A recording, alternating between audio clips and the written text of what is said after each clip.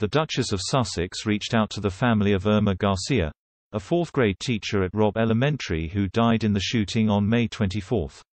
Mum of four, Garcia, 48, was one of the 21 people, 19 children, who died in the horrific incident.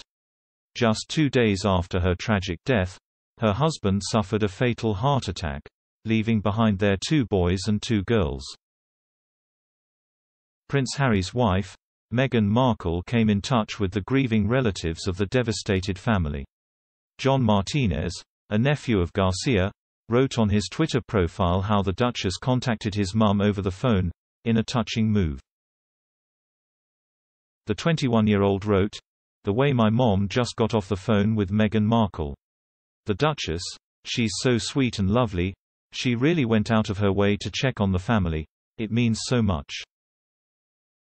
Retweeting the young man's post, journalist Lorraine King praised the Duchess for her kind gesture. Ms. King wrote, "Meghan Markle has been in contact with the relatives of one of the teachers murdered in the horrific Ulvade school shooting. No cameras, no fanfare, just a private telephone conversation. This is such a kind-hearted thing to do."